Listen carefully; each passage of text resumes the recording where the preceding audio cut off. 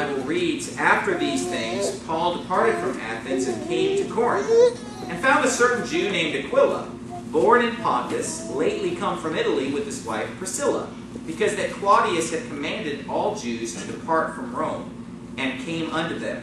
And because he was of the same craft, he abode with them and wrought, for by their occupation they were tent makers." Now, the Bible here is talking about where Paul, he just finished with Athens, where we preached about the unknown God and the superstitions of the Athenians. And he's come to Corinth, and he finds this Jewish man named Aquila and his wife Priscilla. And it says that they were of the same craft, because Paul was a tent maker, and Aquila and Priscilla also made tents. And so he basically decided to join up with them. They're also saved. They're also believers. And so they're going to work together making tents, and they're going to work together preaching the gospel. Go, if you would, to 1 Corinthians chapter 9. Just a few pages to the right in your Bible. And you find Acts, Romans, and then 1 Corinthians. Because Paul talks a little bit about this in 1 Corinthians chapter 9, about the fact that he basically worked a job. He didn't just preach full-time. He actually did work a job in order to make money. He made tents in order to supplement his income. And he talked a little bit about that in 1 Corinthians chapter number 9. It says in verse number 11, "If we have sown unto you spiritual things, is it a great thing if we shall reap your carnal things? If others be partakers of this power over you, are not we rather? Nonetheless, we have not used this power, but suffer all things, lest we should hinder the gospel of Christ. Do ye not know that they which minister about holy things live of the things of the temple? And they which wait at the altar are partakers with the altar. Even so hath the Lord ordained that they which preach the gospel should live of the gospel. But I have used none of these things. Neither have I written these things, that it should be so done unto me. For it were better for me to die than that any man should make my glorying void." So here he explains that, God has ordained, even in the Old Testament, that the Levites and the people who ministered in the tabernacle and about the temple, they lived off of basically the tithes of the people and the offerings of the people that they brought to the temple. And he said, even so in the New Testament, God has ordained that those that preach the gospel should live of the gospel. But he said, but I've used none of those. He said, but I have chosen to work a job. He said, I've chosen to minister to my own necessity and to make tents. Now, there were times when people did, basically give unto Paul financially, and he did receive an offering. But by and large, you'll see him over and over again, working with his own hands, building the tents, paying his own way, as he moves into these new cities. Because you remember, Paul's going into brand new cities that have never even heard the gospel. He said that he sought to go where Christ had not even been named. And so he's going to all these foreign cities, and he walks into town, and he's preaching the gospel, he gets a church going, but he pays his own way, he pays his own bills, he works in a tent, making business. In the book of 2 Thessalonians, he brings up the same thing. We don't need to turn there, but in 2 Thessalonians chapter 3, he talks about the same thing, and he says that, basically he could have the power to basically just receive a paycheck from being a pastor or being a preacher. He wasn't really a pastor, he was an apostle. But he said, I rather wanted to set an example for you to follow. Because he said, when we were with you, we commanded you that if any would not work, neither should he eat. And he said, I wanted to be an example to you in that area. Because he said, I know that among you, there are many that are busy, that are not working at all, he said. But they're busybodies. And he said, them that are such, we command and exhort by our Lord Jesus Christ, that with quietness they work and eat their own bread. You see, just like today, there were a lot of people in Thessalonica who didn't work. And they basically just live off of everybody else, and they refused to work. And Paul said, we commanded you that if any would not work, neither should he eat if somebody refused to work. And so Paul said that he was working to try to set an example unto others how to work hard. And people needed to see that. Now, when I started Faithful Word Baptist Church a little over 5 years ago, I did the same thing. I basically worked a full-time job and started the church, pastored the church. And even when it got to a point where there was a lot of money coming in, I still chose to keep working. And I even hired somebody else to help, around the church. Part of the reason why is because when I started Faithful Word Baptist Church, something that was really important to me was, like Paul said, to set an example that others could follow.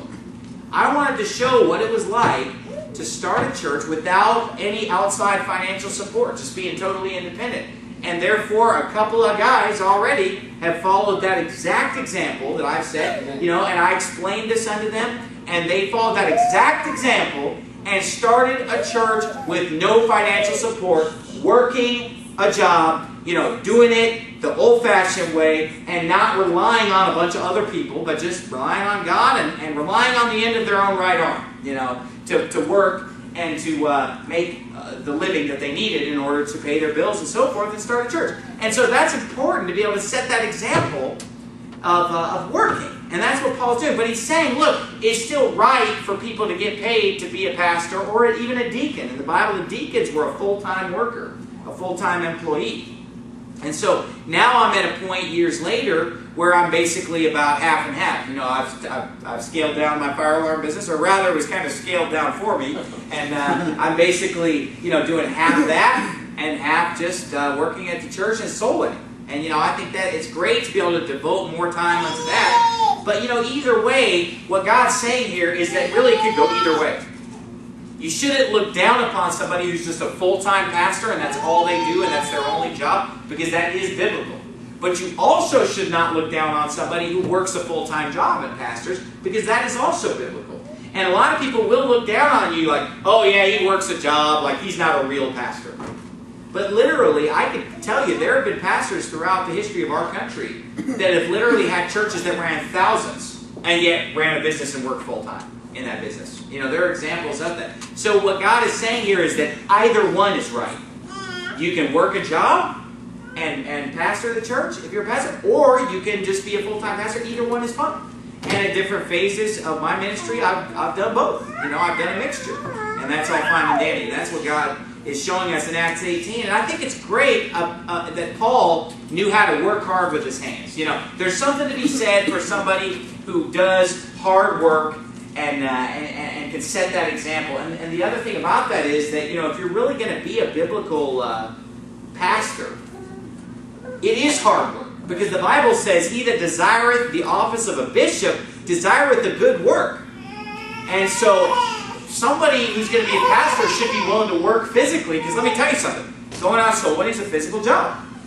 And a lot of pastors, they want to be a pastor, but they don't want to do that hard physical work of just knocking doors and walking miles and miles. Because when you go soul winning, you walk a lot of miles every day.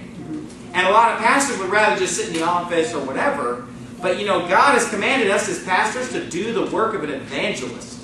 An evangelist means somebody who goes out and preaches the gospel to unsaved people. And that's going to take walking. That's going to take your feet shod with the preparation of the gospel of peace. It's going to take physically being out there on your feet. The mailman's on one side of the street, walking and sweating and drinking water. And you're on the other side, knocking the doors. And except you're not just dropping something off. You're actually opening your mouth boldly to make known the mystery of the gospel.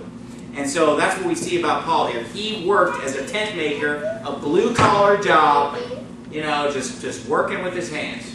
And that was a great example to the people in his churches that he went to. It says in verse 4, and he reasoned in the synagogues every Sabbath and persuaded the Jews and the Greeks. So what I like here is that he's not just trying to reach a certain group. He doesn't just only go to the Jews. He doesn't only go to the Greeks. He's going to reach the Jews and the Greeks. And that's how we ought to be. We should just preach it to every creature and not leave anybody out. He says in verse 5, when Silas and Timotheus were come from Macedonia, Paul was pressed in spirit and testified to the Jews that Jesus was Christ. So here's a guy who really cares about people. He's not just going through the motions here. He's pressed in spirit. Even after all the years of preaching, he still has a burden for the lost. He still looks upon his physical brethren, the Jews, and basically has compassion on them, wants them to be saved, to where he's pressed in spirit, to where it's bugging him. He wants to get out there and get them saved. We don't want to ever get past that, to where it's just mechanical, going out and getting the gospel. We should be pressed in our spirit and say, hey, the lost need to hear the gospel. If we don't go, no one will. And we need to have that attitude. It says in verse 6, and when they opposed themselves and blasphemed, he shook his raiment and said unto them, your blood be upon your own heads. I am clean. From henceforth I will go into the Gentiles. Now, isn't it interesting? It says when they opposed themselves. So really, is it any skin off Paul's back here? No. They're not hurting him. And that's why he turns around, shakes his raiment. Similar to when the Bible talks about shaking the dust off your feet. He shook off his raiment and said, your blood be upon your own heads. I'm clean. From henceforth I'll go to the Gentiles. Because you see, they oppose themselves. They're the one. This term is used also in 2 Timothy chapter 2 when it says, in meekness instructing those that oppose themselves, if God peradventure will give them repentance, acknowledging the truth. Obviously, yeah, they're opposing the gospel. Obviously, they're opposing the Apostle Paul. But you know what? Really, they're the one who's losing. They're really shooting themselves in the foot. They're really the ones who are suffering here when they won't receive the gospel. And he says, your blood's upon your own head. Now, hold on a second. Stop. Don't just blow past that verse. He said, your blood be upon your own heads. I am clean. But hold on a second. Is it possible that someone's blood could be upon your head? Because he said to them, well, your blood's upon your own heads. I'm clean. But wait a minute, is it possible that someone's blood could be upon our hands? We'll look at Acts 20, just 2 pages later here, and you'll see that it is possible, because it says in verse number, go to Acts 20, and it says in verse 26, wherefore I take you to record this day that I am pure from the blood of all men. Kind of like where he said, your blood's upon your own heads, I'm clean. Here he says, I am pure from the blood of all men. Why? For I have not shunned to declare unto you all the counsel of God. And he said in verse 20, to go up a little bit, he says, I kept back nothing that was profitable unto you, but have showed you and have taught you publicly and from house to house. He says, look, I have declared unto you all the counsel of God. I am pure from the blood of all men because I preached unto you the gospel of God. But see, look at Ezekiel chapter 3. Go back in the Old Testament now to Ezekiel chapter 3. Those 3 great big books at the end of the Old Testament. Isaiah, Jeremiah, Ezekiel. Look at Ezekiel chapter number 3. It says in verse 17, Son of man, I have made thee a watchman unto the house of Israel. Therefore, hear the word of my mouth, and give them warning from me. When I say unto the wicked, thou shalt surely die, and thou givest him not warning, nor speakest to warn the wicked from his wicked way to save his life, the same wicked man shall die in his iniquity, but his blood will I require at thine hand. Yet if thou warn the wicked, and he turn not from his wickedness, nor from his wicked way, he shall die in his iniquity, but thou hast delivered thy soul. Here God's giving a principle. He's using a parable here of a watchman on a wall. Basically, back then they had cities with walls around them, and there would be people who would stay up all night, the watchman on the wall, and they would watch, and they're looking for invaders from another country. They're looking for an enemy. And when that enemy would come, they would sound the alarm. They would sound the trumpet, and basically the Minutemen of the city, as it were, could basically get their arms in order and get their weapons together and be ready to fight so that they're not suddenly just taken by surprise and taken by the enemy. So God said, if you're a preacher, Ezekiel, you're like unto that watchman. You basically see the doom and destruction coming. You see that the wicked is on its way to hell. And you basically warn him for me. You hear God's word, and you preach that word to warn people about coming judgment and coming doom and destruction. And he says, if you don't warn them, and this is another verse that defeats Calvinism, by the way. The ones that say, well, whoever's going to get saved is going to get saved anyway because God chose the whole thing. It's up to God. Here he says, no, if you don't warn them, they're not going to get saved. They're going to be destroyed. But I'll hold you responsible. He said, you're responsible. Their blood's on your head. I'll require his blood at thy hand, which means that I'm holding you responsible. It's your fault, as it were. But he says, if you warn them, and they just dismiss the warning and don't care, he says, you know what? They'll die, but at least you delivered your soul. Basically, he's saying, it's not your fault. It's not on your head. And that's what Paul keeps saying. He said it in chapter 18 of Acts. You can go back to Acts if you would. He said it in Acts 18, and he said it in Acts 20. He said, look, I'm clean. I'm pure from the blood of all men. He said, your blood's upon your own head. I warned you. I preached the truth unto you. I preached to everybody. And he said, if you oppose yourself and you don't want to hear it, that's your problem. I'm going to move on. And that's one thing we need to work on too. Obviously, when you're out soul winning, you really want people to get saved. But some people, they get so upset, that it just bothers them when people reject the gospel. And sometimes it can stop them from going soul winning. I've literally taken somebody soul winning, and as soon as they start seeing people reject the gospel, they got discouraged and said, man, I'm not doing this anymore.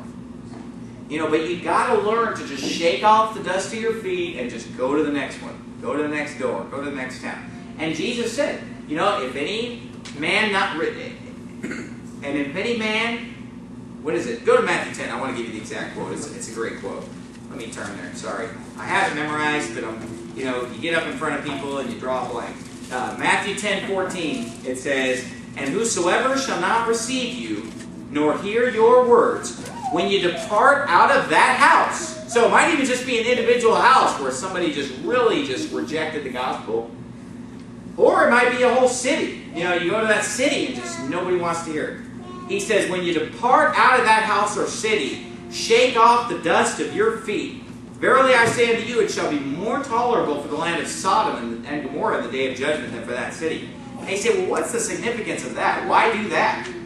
Why shake the dust off your feet and God's going to judge it like worse than Sodom and Gomorrah? Because it causes you to not be angry. Because God doesn't want us to get bitter and mad, you know, from going out and preaching the gospel and people reject it. He doesn't want us to go away mad. He doesn't want us to go home and I get home to my wife and say, oh man, I can't believe I was out soul winning and everybody was rejecting me and they're mad. You know, it just makes me so mad. You know, we shouldn't be like that. You know, when we go out, if they reject the gospel, you know, just shake off the dust of your feet and say, you know what, not my problem. And you know that no matter how bad they cursed you or whatever they said to you, you know what? God's going to take care of it. They've got something coming to them, and you know, you just don't have to avenge yourself or be all mad or I'm going to show them, you know. No, God will take care of it. And this will help you to not be bitter and angry because you're being rejected. You know, I went soul winning yesterday, and man alive, you know, I went soul winning for a substantial amount of time, 2 different times yesterday, and just nobody got saved. I mean, it was just one of those days. And especially the first days, I was out by myself. Later on, I went with Brother Segura, but in the early part of the day, I was out by myself down in Ahwatukee. And I was in this neighborhood where everybody was, it was like a 55 and over neighborhood. And I'll tell you something. There is nobody that's more unreceptive to the gospel than the elderly today. I don't you know, and I think part of it has to do with what I preached on Sunday morning. You know, a lot of people just kind of already made their choice. You know, it's just kind of too late for them. But the sad thing is that when you go to neighborhoods where it's a lot of older people, sometimes they just really are not receptive to the gospel. And in fact, it's almost like clockwork that the younger the crowd, the more receptive. I mean, the older, the less receptive. It's almost exactly like that. So I'm in this neighborhood, and everybody's older, and everybody's retired, and I'm knocking doors, and I mean, people were just, not only were they not getting saved, I mean, they were just rude, they're mad, they're angry. You know, it's just, hi, how you doing? Just want to invite you to church, you know, oh yeah, I go to this Lutheran church, and I don't appreciate you coming to my door and telling me. It's like, oh, well, sorry, all right, have a good day, see you later. You know, I mean, I was just being friendly, just, okay, no problem. People don't want to hear it, I'll just move to the next door. You know, I'm not trying to force it down anybody's throat, because I know that there's plenty of fish in the sea. You know, I'd rather go and talk to somebody who wants to hear it. And so I finished this, I spent hours on this, and this was a neighborhood I'd started a long time ago. Big neighborhood, and I was just finishing it off yesterday. And when I finished it off, I literally shook the dust off my feet. I mean, I literally just went like this and just said, you know what? I'm done with this neighborhood. You know what I mean? Because I spent probably 10 hours in that neighborhood. You might remember, Matt, you did some hours with me in that neighborhood. You may not remember. It was when you first started coming to our church. Yeah. But we went out there, and it was a lot of elderly. He's been in that same neighborhood. We didn't have anybody say. I spent 10 or 11 hours altogether on the neighborhood at least, and nobody even gave us the time of day. You know, and you're going to run into places like that. And the Bible says, you know what, just move on to the next one. Because there are places where you're going to find plenty of people who want to hear the truth, want to hear the gospel. Don't be weary while doing it. Don't get all bitter and mad. Don't get emotional when you're out soul winning. I mean, if somebody yells at you and curses you, you know what? Just shake it off. Shake the dust off and go to the next one. And don't bring that anger and bitterness with you. Sometimes I just laugh about it. Sometimes it's just funny. You know, just don't worry about it. But the Bible says here that, you know, he shook off his raiment. And he said, you know what? Your blood be upon your own heads. I'm clean. From henceforth I will go into the Gentiles. Because he's starting to see a pattern here, finally, that every town he goes to, it's most of the Jews that are rejecting the gospel and most of the Gentiles that are receiving the gospel. And he says, hey, I'm going to go where it's receptive. I'm going to go to the people who want to hear it. And that's what we kind of do at our church. We try to gravitate toward areas that we feel like are more receptive. But in the long run, we're knocking every door. We're not leaving anybody behind. But it says in verse 7, he departed thence and entered into a certain man's house named Justus, one that worshipped God, whose house joined hard to the synagogue. So this guy lives right next to the synagogue, okay? Well, remember, the synagogue is where Paul just was shaking off his garment saying, man, I'm through with the Jews, I'm going to the Gentiles. So they don't like Paul very much, okay? And it says that that's where Paul's staying. You know, so Paul's staying right next door to the synagogue after he's just gotten this big fight down there with them. So that's not very good. But it says in verse 8, and Crispus, the chief ruler of the synagogue, believed on the Lord with all his house. So this is great. Now the head of the synagogue just got saved. He believed on Christ, and many of the Corinthians hearing believed and were baptized. So that, you know, again, faith cometh by hearing, hearing by the word of God. You see that in verse 8. Then spake the Lord to Paul in the night by a vision, be not afraid, but speak, and hold not thy peace, for I am with thee, and no man shall set on thee to hurt thee. For I have much people in this city. And he continued there a year and 6 months, teaching the word of God among them. So basically there was a lot of opposition, a lot of anger, and Paul, I think God's telling Paul that because he might have been a little nervous, you know, staying in the house right next to the synagogue, and there's been all these problems, and he's been persecuted and beaten and stoned by the Jews in other cities. So God just tells him, look, Paul, don't leave town. This is where you need to be. There are going to be a lot of people in this town that are going to get saved. And he's saying, I promise you, you're not going to get hurt. Just stay here. So he stayed there for a year and a half, just soul winning, preaching, getting a lot of people saved. Then it says in verse 12, and when Gallio was the deputy of Achaia, the Jews made insurrection with one accord against Paul and brought him to the judgment seat. So after a year and a half, basically, all of a sudden they decide to arrest him and bring him unto the governor, Gallio. Okay. But remember, God's already pretty much told Paul that he's going to be okay, right? Well, it says in verse number 12, they brought him to the judgment seat, saying, verse 13, this fellow persuadeth men to worship God contrary to the law. You know, worship God contrary to the law? Like, you know, we live in America, right? And we supposedly have freedom of worship, freedom of religion. And our government does not have the right to infringe upon our religion. And you know what? Even if it thought it did, because a lot of people think that our rights come from the Bill of Rights. No, our rights come from our Creator. They're endowed by the Creator. The Bill of Rights is just part of our government that is secured, that is instituted to secure those rights for us. But our freedom of religion comes from God. So even if we didn't have the Bill of Rights, we would have that right from God to exercise our religion. But thank God in America we have that document, the Constitution, the Bill of Rights, that actually spells out that the Congress shall make no law respecting the establishment of religion or prohibiting the free exercise thereof. So we have the right to freely exercise our religion. And so these people bring him in, and they're trying to get him convicted in court. And it says in verse 14, when Paul was now about to open his mouth. So Paul's about to defend himself. But look what happens. Gallio, this is the judge, this is the magistrate or the governor. He interrupts Paul. He doesn't even care what Paul has to say. And said unto the Jews, if it were a matter of wrong or wicked lewdness, O ye Jews, reason would that I should bear with you. But if it be a question of words and names, and of your law, look ye to it, for I will be no judge of such matters. And he drave them from the judgment. He says, get out of here. Case dismissed. Like, you know what I mean? Yeah. I don't care about your religious squabble with Paul. Get out of here. So that's good, right? Yeah. But then look what it says next. It says he drave them from the judgment seat. Get out, next case, get out of here. Verse 17 says, then all the Greeks took Sosthenes. Remember that chief ruler of the synagogue that got saved? They decided they're going to beat the fire out of him. So it says all the Greeks took Sosthenes, the chief ruler of the synagogue, and beat him before the judgment seat. So right in front of this Gallio, right in front of this magistrate who just said, well, I don't care about stuff like that. They beat him before the judgment seat. Now, I don't think that was legal, right? For them to just take a guy and just start beating him. But look what it says. And Gallio cared for none of those things. So he didn't really care that they beat him either. He just doesn't care one way or the other. Now, what's funny as I read this, this is kind of how the government is toward us as believers today. This is kind of how our nation is today in the United States. Because, if you think about it, we do have the freedom of religion. If somebody tries to take you to court just for preaching the gospel or going soul winning, it's going to be case dismissed because of our freedom of religion in this country. But at the same time, the government's not really just that excited about protecting us either.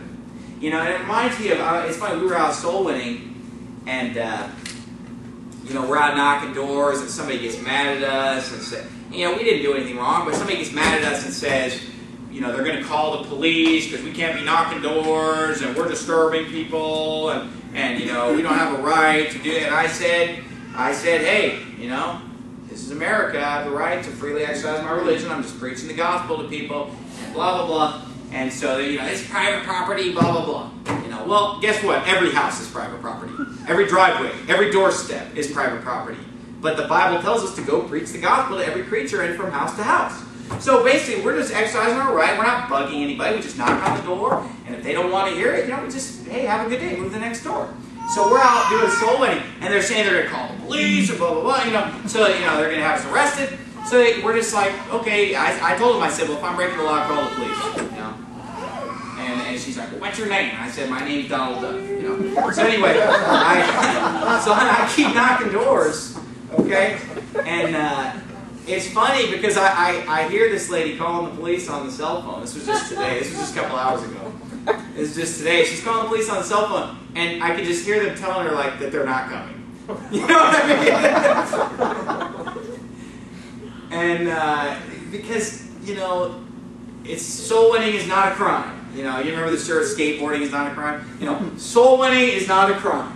Okay. But, the police is not going to just come rushing out with the SWAT team. We got a couple of suspects in shirt and tie. They're out, giving out invitations to a Baptist church. We're going to need backup. Bring the shotgun. Okay. Obviously, they didn't care because we have the right to go out and preach the gospel. But you know what? If you don't exercise that right, it probably will be eventually taken away. Right. Because if you don't exercise your rights, you lose them. And if people don't preach the gospel, then maybe they will make it illegal to go around knocking doors and preach the gospel, even in houses or wherever. So we're out, soul winning, preaching the gospel. No, the police did not come and arrest us. The police have never come and arrest us because there's no law against that. Basically, Officer Gallio answered the phone and said, I don't care about words and questions about your religion. Who cares? Okay? But at the same time, we've had people come here and threaten us and crowd around our church and try to block the entrance. And they had the police, I don't know if he was the police chief of Tempe or the assistant to the assistant to the assistant to the assistant or something like that. Who was it? It was the chief of Tempe police came over and said, we're going to make sure that everything's fine and that you're protected, at your church on Sunday and that nobody bugs you guys. And then, of course, Sunday rolls around and they have some police here to supposedly protect us. And they were like all the way around the corner where they can't see us. So I go over there and said, hey, can you take care of this problem over here? Aren't you guys supposed to be like stopping these people from mobbing us? And we had people just trying to crowd around and harass our church members and everything. I said, isn't that why you guys are here? And they're like, well, I need to see your ID. And I'm just like, oh, whatever, see you later. I got in the car and drove away. So that's the Gallios of this world, You got to understand that people will try to intimidate you, like, you can't preach the gospel, it's illegal. Soul winning is illegal. They've even told us that going door to door anywhere in the whole city of Tempe is illegal to go. And, they'll try to intimidate you, but, God is still telling us, just fear not. Just go out and preach the gospel. And people try to intimidate you, but you know what? Just do what's right, preach the gospel, and let the chips fall where they may. Everything's going to be fine. God took care of him here. God had this guy Gallio in place because he wanted Paul to be able to do a great work in Corinth. And so this guy Gallio allowed him to keep preaching and keep winning souls and keep doing what he needed to do. Now, another guy in the story gets beaten. Paul gets off scot-free. Another believer gets beaten. So yes, it is God's will sometimes for his servants to go through persecution. And Paul had been beaten at other times. This time, Paul gets off the hook. This time, Sosthenes is the one who gets beaten. And you know, the bottom line is God's not always just going to protect us from everything, but He will protect us through everything. Sometimes He'll bring us through stuff, like Sosthenes had to go through here, persecution. But we just need to keep doing what's right and not let fear stop us from doing what's right. Because everybody's always going to tell you, well, preaching the Bible's illegal, or preaching your soul winning, that's illegal, and you can't knock doors, and that's illegal. You know, well, what's next? Is breathing illegal? That's why I say, when they say, can't you see that sign? You know, it's like, well, what if they put a sign that says no breathing? You know, am I not allowed to breathe anymore? And you know, they can't make soul winning illegal. They can't make the Bible illegal. People throughout history have tried to burn the Bible and make Christianity illegal, and in communist China make it illegal. But you know, there's still all kinds of people in communist China in hotel rooms, baptizing people in the bathtub and preaching in hotel rooms the gospel of Jesus Christ. You can't stop it. And God doesn't expect us to just give up here. He expects us to keep doing what we're doing and to stand against opposition and just keep preaching, keep serving God. And so we saw Gallio here. He was used by God to spare Paul, but he wasn't really exactly the champion of protecting an innocent person from being beaten. But look at verse number 18. It says, and Paul after this tarried there yet a good while, and then took his leave of the brethren, and sailed thence into Syria, and with him Priscilla and Aquila, having shorn his head in Cenchrea, for he had a vow. And he came to Ephesus and left them there, but he himself entered into the synagogue and reasoned with the Jews. Now, this part about shaving the head and having a vow, I'm going to talk about that when we're in Acts 22. I've got a sermon all ready to go on that one about a month from now, where I'm really going to get into that in great detail. So I'm not really going to touch on that tonight, but in Acts 22, I'm going to really talk about that vow and the shaving of the head and so forth. It says, verse 19, he came to Ephesus and left them there, but he himself entered into the synagogue and reasoned with the Jews. You see him, he just, everywhere he goes, same thing. Winning souls, preaching the gospel, going to the Jews. It's funny because he said, from henceforth I'm going to the Gentiles. And then he says, well, I guess I'll go to the Jews again. You know? So he basically is just going to everybody. He keeps preaching the gospel to every creature. It says in verse 20, when they desired him to tarry longer time with them, he consented not, but bade them farewell, saying, I must by all means keep this feast that cometh in Jerusalem. But I will return again unto you, if God will. And he sailed from Ephesus. And when he had landed at Caesarea and gone up and saluted the church, he went down to Antioch. And after he had spent some time there, he departed and went over the country of Galatia and Phrygia in order, strengthening all the disciples. Now notice, Paul is going back through some of the territory he's already been through, and actually just strengthening and confirming the believers, preaching to them and helping them grow. But did you notice that he's doing it through the churches? He's actually going to the churches in those towns, it says. He passed through, it says in verse number 22, he saluted the church. You know, that's where he's going to strengthen the believers. And that's where believers today are strengthened in the Word, by coming to church, by assembling together.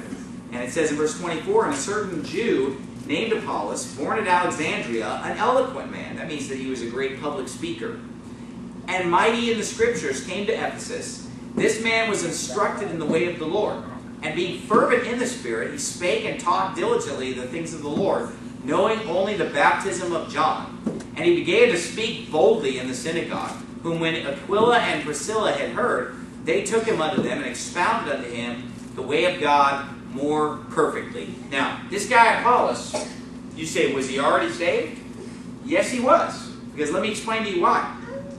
This guy right here, because remember, this is just only shortly after Jesus Christ has come and been crucified and risen from the dead. This guy Apollos is not in Jerusalem. He's in another part of the world right now. Okay? He's in Asia Minor, and he's basically heard John the Baptist preaching when he was in the area of Judea, because that's where John the Baptist's ministry was. He heard all of John the Baptist preaching. He was actually baptized by John the Baptist, okay? But he did not stick around long enough to see Jesus Christ come on the scene and his ministry. He had traveled to another part of the world, into Asia. He hadn't heard that part yet. That's the part that they're expounding on him more perfectly. But he was already instructed in the way of the Lord. He was already fervent in the Spirit and speaking and teaching diligently the things of the Lord, knowing only the baptism of John. Now here's what you have to understand. Before Jesus Christ came on the scene, there were a lot of people who were already saved. Because there are all kinds of Old Testament saints, right? All throughout the Old Testament, we see the saints, those who are saved, okay, those who are called upon the name of the Lord. Just like David also describeth the blessedness of the man unto whom God imputeth righteousness without works, saying, blessed are they whose sins are forgiven, or whose iniquities are forgiven, and whose sins are covered. Blessed is the man to whom the Lord will not impute sin. Abraham believed God, and it was imputed unto righteousness. Abraham called upon the name of the Lord, Genesis 12. Isaac called upon the name of the Lord. And so all throughout the Old Testament, we have people who were saved by calling upon the name of the Lord. And they were not saved by works. They were saved by faith. No one's ever been saved by their works. Okay? Because our works have never been good enough. The people in the Old Testament weren't good enough to go to heaven. It was all by grace through faith. Now, a lot of people will say this. Well, the people in the Old Testament, they didn't know as much as we know today. And they had no idea about salvation and stuff. Well, hold on a second. Did they know as much as we know today? No, of course not. We know more. We have the whole Bible. They didn't know the name of Jesus. They didn't know everything about that. But see, people will try to pretend that they know exactly how much they knew, and they don't. Because before the written word, the Bible says, God who at sundry times and in divers manners spake in time past unto the fathers by the prophets, hath in these last days spoken unto us by his Son. So in the Old Testament, even before Genesis was written, God spoke to man through the prophets, including, the Bible says in Jude, and Enoch also, the seventh from Adam, prophesied of these, saying, behold, the Lord cometh with 10,000s of his saints to execute judgment upon all, and to convince all that are ungodly among them of all their ungodly deeds, which they have ungodly committed, of all their hard speeches, which ungodly sinners have spoken against them. You know, and did I mention that they were ungodly? Okay, that's Jude being preached by Enoch. So Enoch, in the Old Testament, let me ask you this. Which came first, the book of Jude or the physical man Enoch? Well, hold on a second. The words of the book of Jude actually are before the world even began. Because the Bible says in the beginning was the Word, right? But physically, chronologically, yeah, Enoch lived long before Jude lived. But you know, Enoch was actually preaching words from the book of Jude, which existed before the world began. So therefore, New Testament scriptures being preached by a man before even the flood had taken place. So you can't sit there and say, well, this is the only book of the Bible they had. Genesis through Deuteronomy. That's not true, because they had prophets speaking all kinds of other word from God that was not written down till much later. Because let's face it, the book of Genesis was only written like what, 3,600 years ago, 3,700 years ago. This world has been around for 6,245 years approximately. So if the world's been around for about 6,245 and a half years, no, I'm just kidding. If it's been around for about 6,250 years, and yet the books of the Bible were only written going back 3,700 years, that means for a long time it was just a spoken, preached word. And it wasn't permanently written down by Moses and by all these other holy men of God who spake as they were moved by the Holy Ghost. We don't want to forget that the word was first spoken before it was written down. It's funny, I was talking to a guy today, and he was a Mormon. And I'd gone through showing him that salvation was all by faith, and I wanted to show him that Jesus Christ was God, because they believe in multiple gods, and they believe that He's the Son of God, and that our God used to be a man, and He had a God who created Him, and there's other planets and other gods, and we can become God. You know, they don't like to always admit that, but when you pin them down, they'll all admit it eventually if you pin them down, that they do believe that there are other gods. And I have a quote here from Brigham Young saying, how many gods are there? I do not know. But there never was a time when there were not gods and worlds, and, so this is Brigham Young saying that, there's other gods. And there's always been gods, and we don't know how many there are. Well, I know how many there are. One. The Bible says there's one God and one mediator between God and men, the man Christ Jesus. But I was trying to show him that Jesus Christ is God in the flesh, okay? And I showed him a lot of scriptures. But I took him to the one where a guy walks up to Jesus and says, good master, what good thing shall I do that I may inherit eternal life? And Jesus said unto him, why callest thou me good? There is none good but one, that is God. And I asked him, I said, is Jesus good? Of course. And I said, okay, well then He's God. Because it says right here that when the guy called Him good master, he said, why callest thou me good? There is none good but one, that is God. So I said, either Jesus is not good, or Jesus must be God, because he actually stops this guy who calls him good and says, you know that the only one that's good is God, right? You know that, right? Yeah, but Jesus Christ is God in the flesh. He was God in the form of man. And I showed this to him, and here's what he said to me. Because he doesn't know, he didn't know what to say. He's like, well, I guess if you look at it like that, I said, well, that is how I'm looking at it. Because I said the only other way to look at it is that Jesus is not good. And so he's thinking real hard, he doesn't know what to say. And so finally he said, well, that G right there is capitalized when he said good master, and this G isn't capitalized. So he said, that's why. And I said, wait a minute. So when the rich young ruler came up to him, did a capital G come out of his mouth? Or did he write it on a piece of paper and show it to him? I said, this is a conversation. The man walked up to him and said, good, master. Big G, good master. What good thing, little g, shall I do that I may inherit eternal life? And Jesus said, why callest thou me good? There's none good but God. See, this is what people get confused, but a lot of people do the same thing. And they'll say like, oh, if your King James Bible doesn't have the S capitalized in this verse where it says Spirit, you have a corrupt Bible. No, you don't. That doesn't even make any sense, because guess what? It's a spoken word. Blessed is he that heareth, and they that read the book of this prophecy and keep those words which are written therein. Holy men of God spake as they were moved by the Holy Ghost. It was a spoken word long before it was a written word. Did you know that in German every noun is capitalized? Every noun? And no other words are capitalized except pretty much just nouns. I mean, there are exceptions to that, but every noun is capitalized. And did you know that in Greek, for example, the Greek that the New Testament's written in, nothing's capitalized. It's just all lowercase. Okay? Because God never promised to preserve spellings and capitalizations and punctuations. He promised to preserve what? His words. Okay? So it doesn't matter whether music has a K on the end of it or not.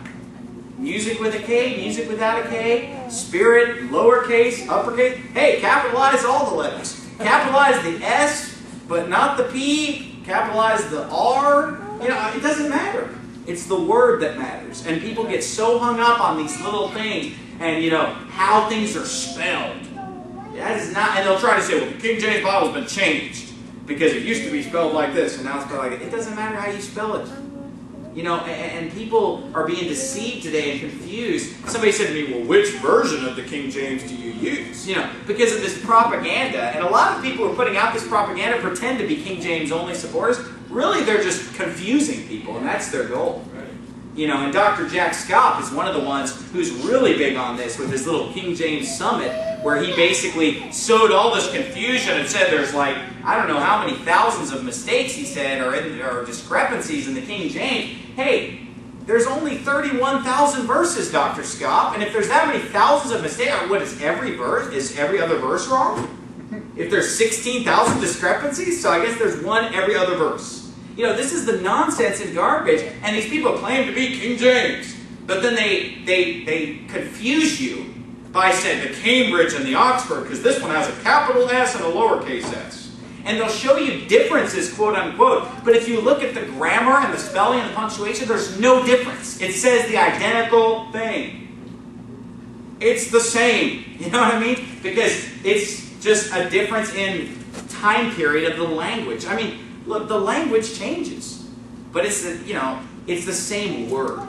It's the same words. It's not the same spelling maybe or punctuation, but guess what? People don't talk in capital and lowercase letters. So I'll put it to you this way. If you have a doctrine that's just only going to be true because of a certain capitalization, well, you're wrong. Because if you can't get it from hearing it out loud, then you got the wrong doctrine. Because you should be able to get the same doctrine from reading it as hearing it, because it was originally spoken, later written down. And it was delivered through inspiration of God as holy men spoke, as they were moved by the Holy Ghost. And so I'm not sure what that has to do with this chapter whatsoever. Oh yeah, I still don't know what it had to do with it. But anyway, these people in the Old Testament, they were already saved. Okay. Oh yeah, I remember now. Because they had all this spoken prophecy, right? They were hearing all kinds of God's word and calling upon the Lord for salvation. So when Jesus and John the Baptist come on the scene, let's just skip John the Baptist. When Jesus came on the scene, okay, there were already people that were already saved that might have called on the Lord 30 years ago to be saved, or 40 years ago. So there are all kinds of people that are saved, okay, in the Old Testament. Now when Jesus came on the scene, he got a lot of people saved that were not saved. John the Baptist got a lot of people saved that were not saved. But also, they were preaching to people who were already saved in the Old Testament. Now, you say, well, how does that work? Did they have to get saved again in the name of Jesus? No. Because they were already saved, this is what Jesus said in John chapter 10. My sheep hear my voice. He said, they know not the voice of strangers. A stranger will they flee from. He says, all that came before me were liars, they're false, any other previous messiahs. He said, basically, my sheep did not hear them. But he said, my sheep hear my voice, they follow me, and I give unto them eternal life, and they shall never perish, neither shall any man pluck them out of my hand. So he basically said, you don't hear my voice because you're not of my sheep. He said, he that is of God heareth God's words. Ye therefore hear them not because you're not of God. So when Jesus Christ came on the scene, there's all these people that are already saved. Guess what? All the people who were already saved, when they heard Jesus preach, they said, that's the voice of the shepherd. That's the truth. And it's the same way today. When a saved person hears God's word preached, they believe it. They know it's true. They hear it. They recognize it. And when unsaved people hear God's word preached, it's foolishness unto them. They don't get it. They don't see it. Go to 1 John. 1 John chapter number 3. And the reason we're having this discussion is we're talking about whether Apollos was saved or not. And I believe that clearly he was saved because he didn't need them to preach him the gospel and him to believe and then get baptized. It doesn't mention anything like that. It just says that they took him and expounded unto him the way of God more perfectly. So he already knew the way of God. He was already preaching great sermons. He was already preaching the Bible. He just needed somebody to give it to him more perfectly, which means more completely, more of an entirety of the message, because he didn't have the whole picture, because he hadn't heard about Jesus Christ yet. He had only known the Old Testament and John the Baptist, pointing forward to Jesus Christ, saying, he that cometh after me is mightier than I, whose shoes I'm not worthy to bear, and so forth. But look at this key right here. This is in 1 John 4, verse number 5. It says, they are of the world. Therefore, let's start verse 4, the famous verse. Ye are of God, little children, and have overcome them, because greater is he that is in you than he that is in the world. They are of the world. Therefore, speak they of the world, and the world heareth them. We are of God. He that is not, he that knoweth God heareth us. He that is not of God heareth not us. Hereby know we the spirit of truth and the spirit of error. You say, John, how do you know the spirit of truth versus the spirit of error? How do you determine here who is of God and who is not of God? He said, well, that's easy. He said, I'm of God. I'm preaching the word of God. He that knoweth God heareth us. He that is not of God heareth not us. Hereby know we the spirit of truth and the spirit of error. Jesus said the same thing to the Pharisees. He that is of God heareth God's word. Ye therefore hear them not, because you're not of God. So the people who were saved into the Old Testament, they're still saved. And when Jesus came, they heard and believed and knew that it was him. They recognized him as their Savior. Okay. Those who were not saved either got saved or rejected him. That was their choice. So that's a key doctrine. That's really important. You may not think it's important, but as you study the Bible, you see how important that doctrine is. A lot of people don't get that. They don't understand that. That when Jesus came, there were a lot of people that were already saved. Because they're mixed up in dispensationalism as part of it.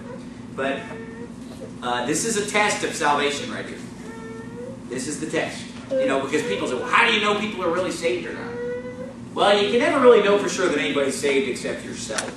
You know you're saved, right? Because you know that you believe on Christ. Sometimes it's hard to tell whether other people are saved, and you're not always going to know.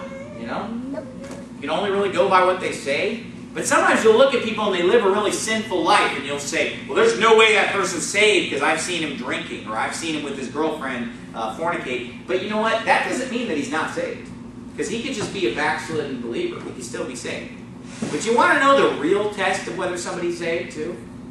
That God gives here? Is when they don't hear God's word. I mean, when you walk up to somebody and they claim to be saved and you just show them something really clearly in the Bible and they just don't get it. They don't see it. It doesn't make any sense to them. They don't believe it. You can just show them point blank. This is the truth. And they just, I still think it's this other way. Now, if that happened one time, maybe that's their little stubborn issue that they don't want to face or something. But then when you show them something else, and then when you show them something else, and then when you show them something else, it just seems like everything you show them, they're just not getting it. It's just going straight over their head. And they can hear God's word preached, and they just don't get it. They're not saved. Now, when you can show somebody something and they comprehend it, they get it, they see it, they read the Bible, and it makes sense to them, and they understand it, that is the proof that they are saved. Okay? And so basically, when you show, let me give you an example. You may wonder why I'm dwelling on this point, because this is an important point. Okay? When we're out soul winning, we don't show everybody everything in the Bible from Genesis to Revelation, do we? Well, let me start here with Adam and Eve, and go through that, and then Cain and Abel, and then there was the flood, just a couple, have you got a few more minutes? Okay, the Tower of Babel, Abraham and Isaac and Jacob, so then Joseph is sold into slavery. You can't teach them the whole Bible, right? Nor can you teach them every doctrine of the Bible. So does a person have to believe and know and understand every doctrine of the Bible to be saved? No, they just have to believe on Jesus Christ. They just have to believe the gospel, right? Just that Jesus Christ is the only way to heaven and put all their faith and trust in Him to save them from hell and to take them to heaven. Just the basic death, burial, and resurrection. But here's the thing. Let's take, for example, the virgin birth of Christ, right? Now, Jesus Christ was born of a virgin. That's an important doctrine, isn't it? He's not the child of Mary and Joseph. No. He was born of a virgin, okay, conceived of the Holy Ghost. Okay? Now let me ask you something. Can a person be saved without even knowing about the virgin birth? Absolutely. Because, sometimes you just might explain to them, hey, He was God in the flesh, He died for us. But you may not have explained exactly how He was born of a virgin. They might not have heard that fact, right? But let me ask you something. Do you think anybody who's saved denies the virgin birth of Christ? No. Because once they're shown it from the Bible, they're going to hear God's word. Okay, now if I show someone, let's say Matt here claims to be saved, right? He says, oh, I'm saved, I believe in Jesus Christ. And I say, hey, did you know Jesus was born of a virgin? What, really? Yeah, let me show you right here. And I show him like 3 verses that say he's born of a virgin. And Matt says, I don't believe that. You think Matt's saved? No. I think Matt's saved. No, I'm just kidding. But not if he believes that he's not saved. You're right, I'm just teasing. Yeah, you're right. If he said like, well, no, the virgin birth is false, he's not saved. Okay, what about this? Do we necessarily go into some creation seminar at every door when we're soul winning? No. We may not even touch upon that. But if a person believes on Jesus Christ, right, maybe they've never even thought too much about evolution versus creation, right? And maybe they just got saved just by believing on Christ, and maybe they don't know how old the earth is. They might think it's still millions of years old. They just haven't thought about it. They just don't know about it. But then what if I say, hey, did you know that the earth is not millions of years old? Look at Genesis 1. See how evolution isn't true because everything brings forth after its own kind? You see that? So wait a minute. If I show them that and they say, no, I still believe in evolution, are they saved? No. Because they're rejecting God's word. They're rejecting the truth because they are not of God. And they don't hear God's word. Okay? Now, people will get up and say, yeah, you can be an evolutionist. I don't believe evolutionists are saved. No, they're not. Because they're denying God's word. And that just shows that they don't believe it anyway. And that it's a lie to them. And they're calling God a liar. Therefore, they are not of God. The Spirit of God does not dwell in them. They have made Him a liar. And the truth is not in them. And Jesus Christ is the truth. And, His word is not in us if we call Him a liar. That's what it says in 1 John 1, 8 and 10. There's more context there. But the bottom line is that, we don't have to explain everything to people when they get saved. They just have to be trusting Christ. But the true believer will hear the truth on these issues when they see it in the Bible. And not say, oh, I still believe in evolution and whatever. Does everybody comprehend that? Because I want that really to sink in and understand it. Because that's an important doctrine. Because a lot of people say, well, all you have to believe in is Jesus. You can believe in evolution, and you can believe that, you can deny the virgin birth and still be saved. Well, not if you've heard the word on it. Not if you've seen it. You better hear that word, or else something's wrong with you. You are not saved. That's why you don't hear God's word. So that's why Old Testament saints received Jesus, and those who were not saints rejected him, or they converted, repented, and believed on Christ, and turned from their false religion unto the truth. Let me just quickly blow through the end of this chapter here. We're out of time, but it says in chapter 18, Priscilla and Aquila, they took Apollos aside and expounded on him the way of God more perfectly. Now, this was a great thing that they did. Because not only are we called to win souls, but when we find somebody who's already saved, but they lack knowledge, we should expound to them the way of God more perfectly. And if we can train them to be a soul winner, we've really done a lot for the kingdom of God. Look at verse 27. And when he was disposed to pass into Achaia, the brethren wrote, exhorting the disciples to receive him, who when he was come helped them much which had believed through grace. That's salvation right there, believing through grace, that he might publicly, or that he, for he mightily convinced the Jews, and that publicly, showing by the Scriptures that Jesus was Christ. Now, what does the word Scriptures mean? The written word. The written word. It comes from the word script. We're writing something down. So he's using the what? The Scriptures to show that Jesus was Christ. Is that Old Testament or New Testament Scriptures? This is not the spoken word here. It's the spoken word written down. So that means that in this case it was purely Old Testament Scriptures. So do the Old Testament Scriptures prove that Jesus was Christ? Apparently they do, because that's what they used here. Okay. And we see the New Testament believers using the Old Testament to preach the gospel. Because no, they were not saved different in the Old Testament.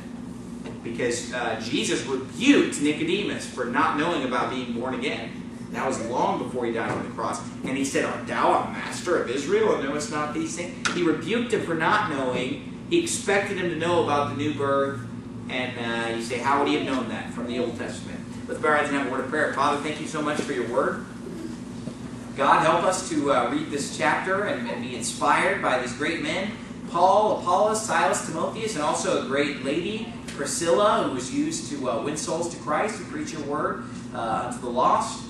And to help this man Apollos grow to a new level, please just help us to read this story and be stirred in our spirit, as Paul was, to want to go out and preach the gospel and win the lost to Christ. Help us to not fear the opposition and people who threaten us or even beat us or have us arrested, dear God. Help us to just keep on doing what we're supposed to be doing.